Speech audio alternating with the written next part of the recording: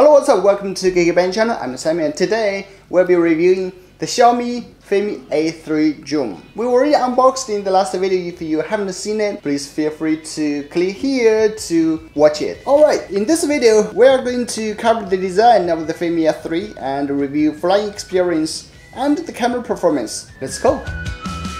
Let's take a closer look at the Fimi A3. On the bottom, we see a 1080p 2-axis gimbal. The official info says mixed 2-axis gimbal. We'll see the results later in this video. Moved on, we got a DIY port. Basically, you can connect LED lights, fireworks, or even shoot out a parachute. Last is the power key, short press plus long press to turn the drone on and off. Squeeze the battery buckle to take out the battery. The capacity is 2000 mAh. Takes about 2.5 hours to fully charge and has up to 25 minutes of flight. That's quite amazing. In the battery compartment, we see a SD card slot and a micro USB port, which enables you to transfer the data. To install the propellers is very easy. Just choose the propellers with the same color mark as on the motor. Align the motor shaft and press down. Rotate, done.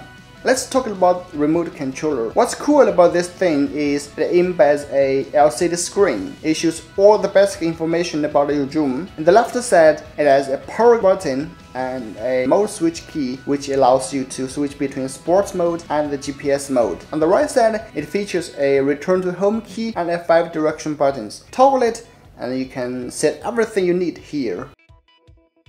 Open the cover. On the bottom, we see a micro USB port, a SD card slot to record the screen, and a port for FPV goggles. The back has 2 buttons. The button B is the shoot record key. The button A is the IO switch button for DIY port. Overall, I would say the Xiaomi Fimi A3 has the same design language as the Mi Drone 4K. It feels elegant and refined.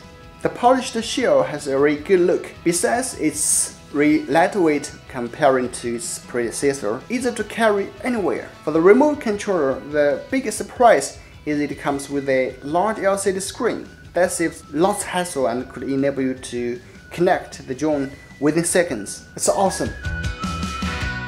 The moment I took off this drone, holy smoke, that's a really good one. First of all, it's less noisy. Judging from the propellers, obviously Fimi did borrow some experience from DJI low noise props. Second, it's really responsive. If you want to go even crazier, you can switch to sports mode. Just check out how fast that thing goes.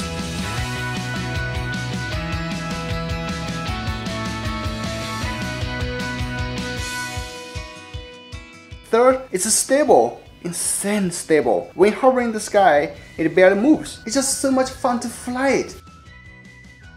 And the weather here these days is not too good. We'll post more footage later when the light gets better. My impression of this camera performance is it's quite usable. The footage is so stable, even better than some 3-axis gimbal footage. To be honest, I didn't quite expect the astonishing performance of this drone considering the price. But again, Xiaomi surprises people like me from the drone world. It has excellent design, very good looking, it's relatively small and portable, so you can carry it with you easily. The flying experience is super good. It takes only a few seconds to connect the drone and fly. It's responsive, fast and stable. And the footage is quite usable. And you are going to love it. Thanks for watching the review of the Fimi A3. I will put more footage later and I'll put all the links in the description for you to check more. I'm Sammy. See you in next videos.